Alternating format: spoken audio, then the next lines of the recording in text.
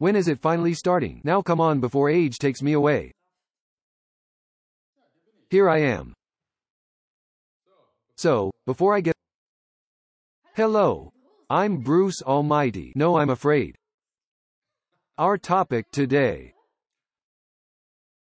Yes, our true inner abilities of the soul, and amnesia, and of course fear.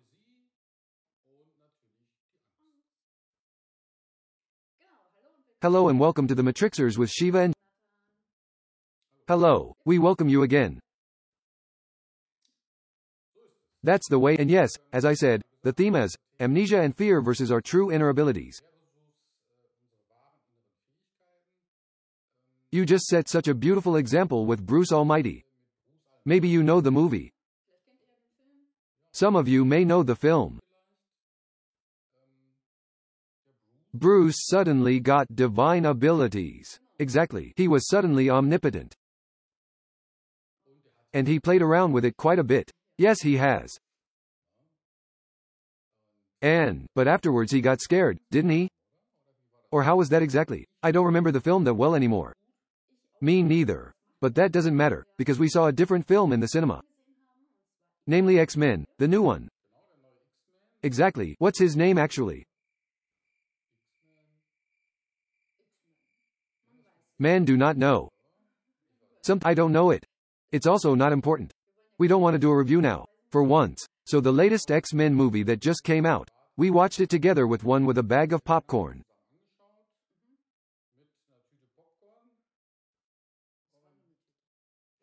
Was really.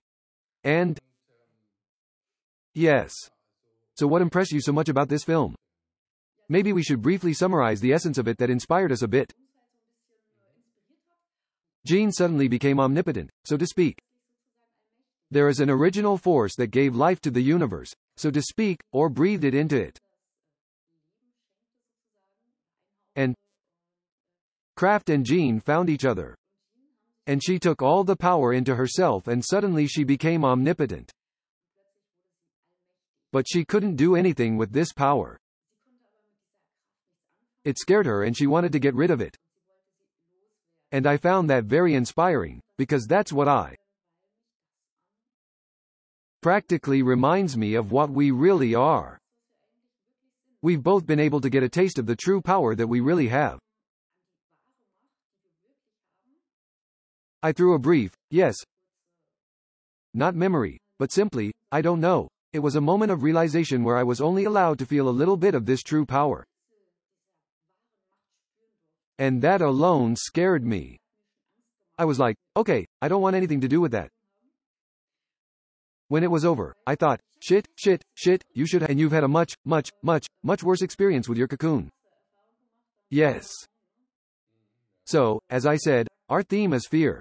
The oblivion of the abilities that we originally have. Yes, exactly. Yes, we had a conversation about it the other day after the film. About our true inner powers. And actually, that's also a philosophical question, because we came into the matrix here. Each of us who has a physical body and who has amnesia is of course a basic condition for entering or exiting the matrix. Being able to stay in the matrix. Because the matrix is a form of illusion. And that illusion can only be maintained by forgetting who you really are and what your abilities are. Yes, it's a basic requirement. Actually makes sense. Sure, otherwise you couldn't play a game if you wanted to recognize it as a game. Otherwise it doesn't really work here. And that's the basic condition. That you hand in your knowledge at the gate or your brain or your memories, whatever you want to call it. And yes, then of course the question is, then you get into the matrix here and then deal with spiritual topics. And as soon as any experience arises, it starts with out-of-body experience.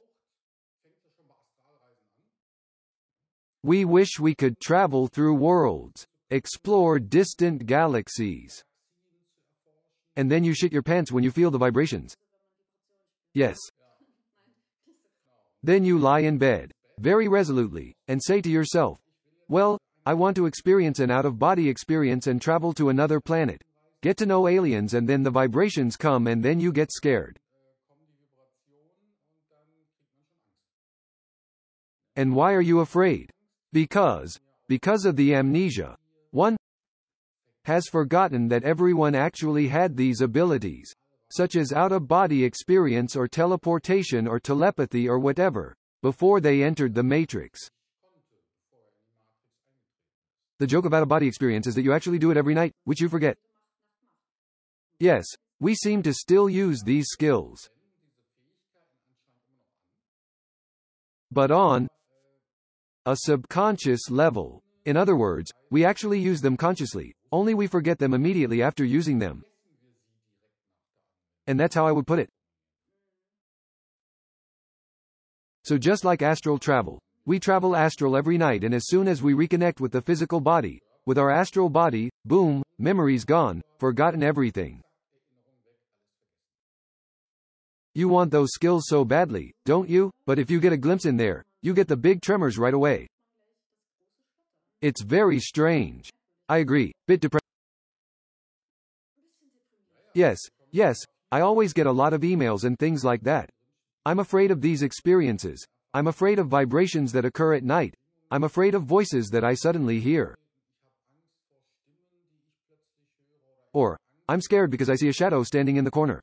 All that. Or I'm afraid, when I leave my body and change into the astral body, that a demon will suddenly appear there and rub his hands or want to eat me alive. Or once I'm out of my body, I may never come back because I can't find it again. So there are tons of fears that are easily related to out-of-body experience. But then you can imagine, if you have the goal of leaving the Matrix, back to your true self with its true power. What a great path that is. How many fears there are to conquer and eliminate when one is afraid of such small skills.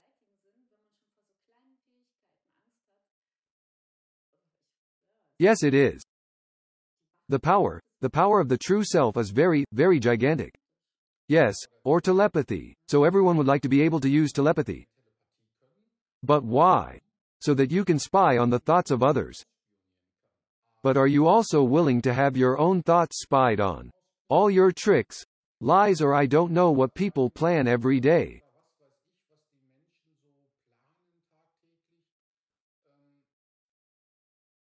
You have to be able to accept that the boss, your partner, the police or the government or something else can openly explain it and everyone can look telepathically.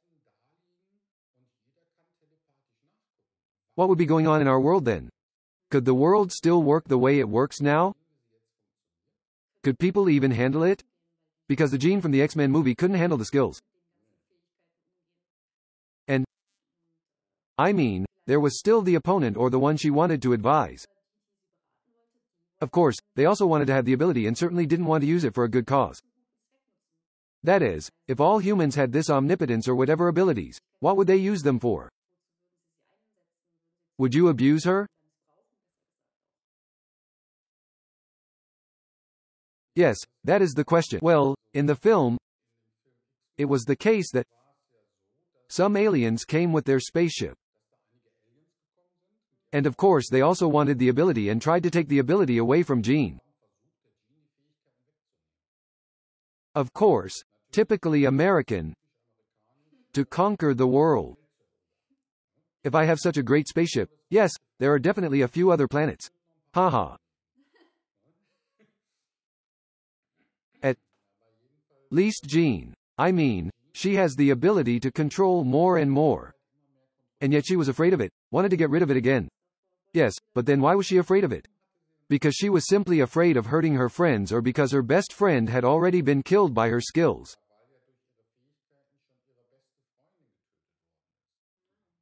And that's why she got scared of the ability. But that was still in the phase where she couldn't control them. Later she was able to control the ability. And she still wanted to give them away. And I think she still wanted to give it up because she knew if she kept the ability, she wouldn't be able to be on her X-Man team.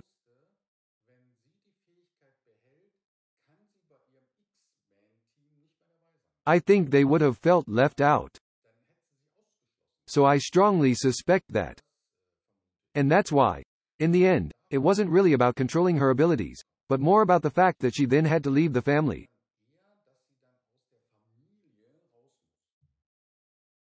Or, yes, that could be good. What also inspires me, what I also found impressive, is the symbolism of the phoenix. Now I remember the name of the movie, Phoenix X-Men. How she rose from the ashes as a phoenix, so to speak. Because that is ultimately our goal. Us with back to the wholeness of self. Yes, that's actually very exciting.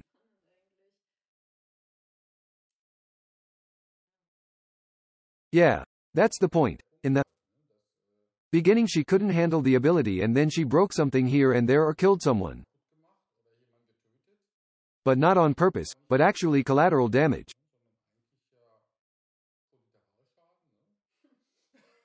But later she got the ability under control.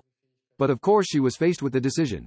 Either I am now a lonely phoenix in the sky with the skills or I give up the skills and can be part of the others again. The group, the X-Men.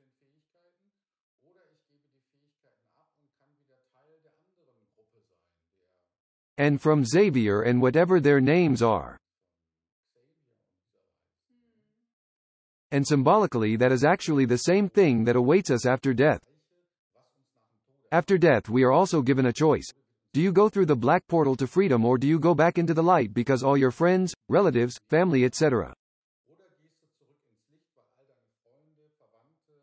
There are.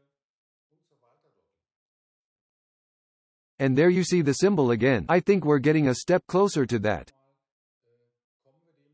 If you think like that, afraid of the inner abilities and at the same time have the desire for these abilities, that it is so contrary to each other. Yes, very. One could also feel partially at the mercy of oblivion alone. If you don't accept that you made the decision yourself to want to be here, even if you've forgotten it.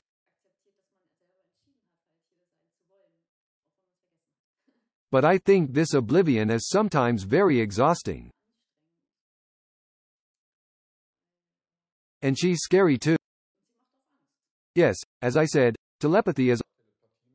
Those who want to be able to use telepathy only want to read the minds of others, but they shouldn't read their own minds. That's where it starts. Then comes the blockage of not wanting to learn telepathy. Teleportation. Moving from one place to another with the power of your mind, yes. Those are just skills. Yes, yes, once you feel the greatness of your true self, you know what to expect. What huge fears one has here as a small everyday self. Then the CIA will be right outside the door if you can teleport and take you with them.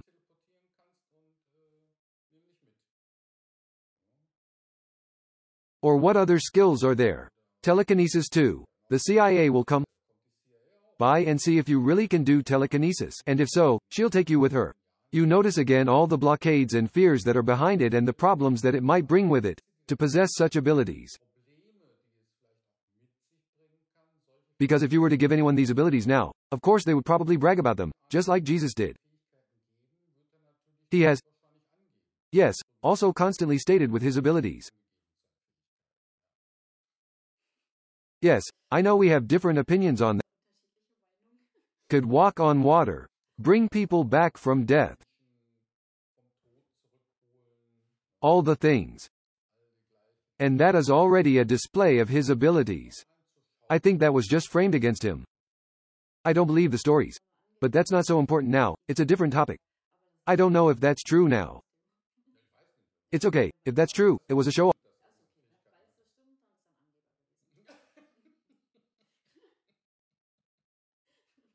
Yes, no, I think everyone has to look at themselves.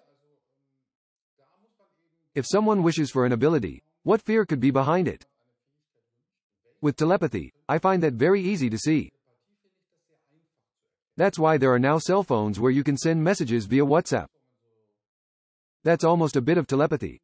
But you also have control over the sentences and words that you send.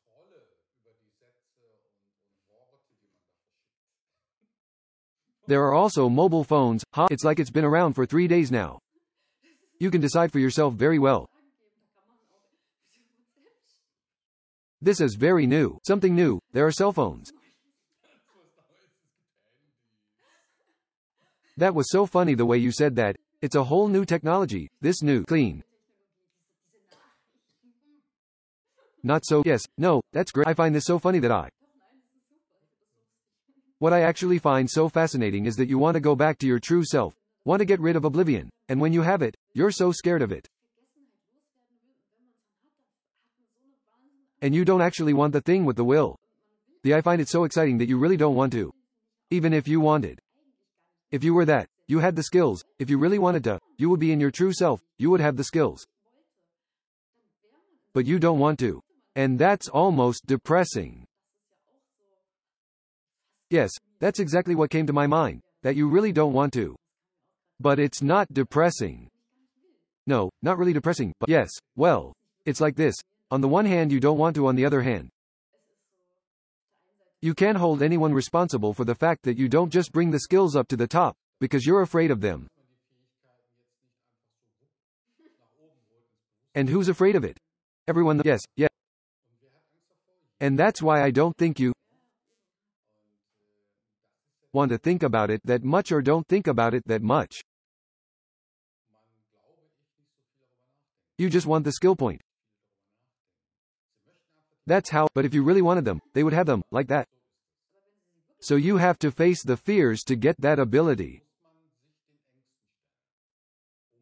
And that's just the fly in the ointment in the search for his true inner abilities, namely dealing primarily with fear.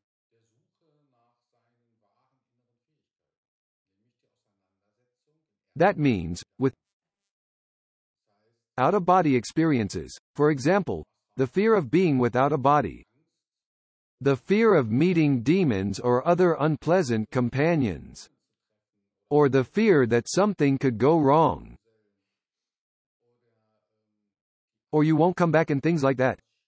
And you can already see the fears of how they come about, or how they can express themselves. With telepathy, it's actually pretty easy to spot the fear. There are some abilities where it is not so easy to recognize.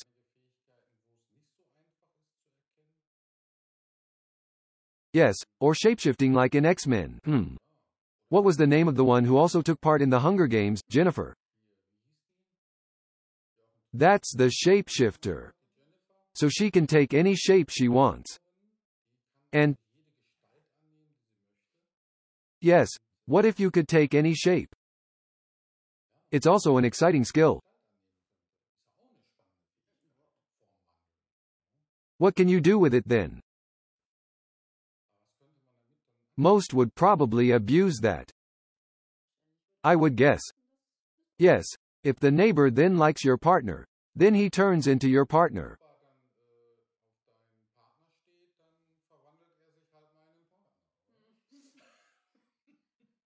It was like that. You can think about every ability. I guess every viewer has their personal favorites in terms of skills. And then you can take a look at yourself. What are the reasons why you might not want this ability at all? And I think you have to be aware of that. And whether you are willing to continue to work for it anyway, to want to acquire the ability.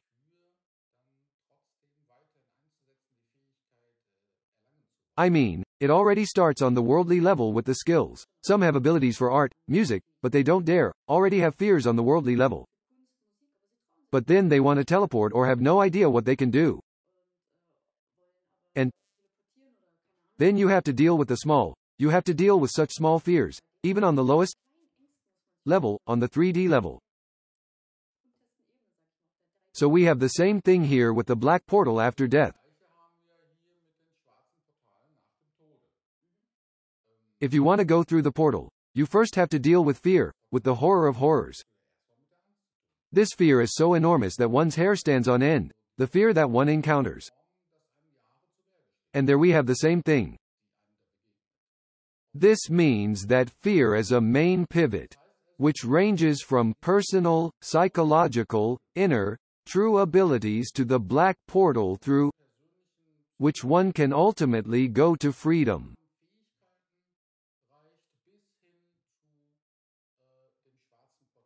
In any case, it goes through the fear, no matter what. You have to go through the fear. Yes, to get to the end you have to go through fear. You will always encounter that. Correct. As you say, it is also the link from there to there.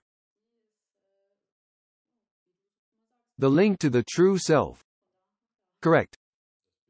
And so folks, if you're scared, go through is hard. Is hard. Gruesome. Frightening. But it's worth it. It's definitely worth it. You will be rewarded. And that's for sure. Anyone who has experienced this knows that it is really worth it. Come in. What I also find funny is that you don't even notice the fear in everyday life.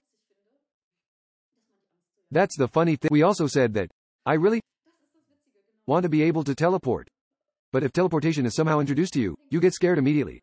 But here now, if we talk like this, where's the fear? If we were to meet it now, teleportation, then fear would come first. It's still very funny. You won't even feel it now, the fear. No. So being brave is very simple. But true courage is only found in moments of fear. Now it's just talk about it. Yes, yes, do it when the time comes. That's the way it is. Yes, it's strange that you don't even feel the fear when you actually have it inside.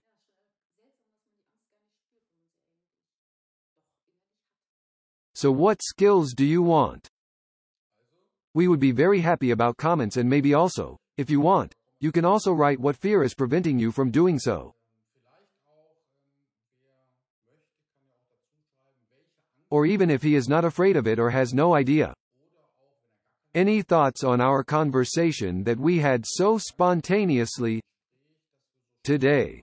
And we really appreciate your comments. Yes, then we thank you for watching and we look forward to seeing you next time.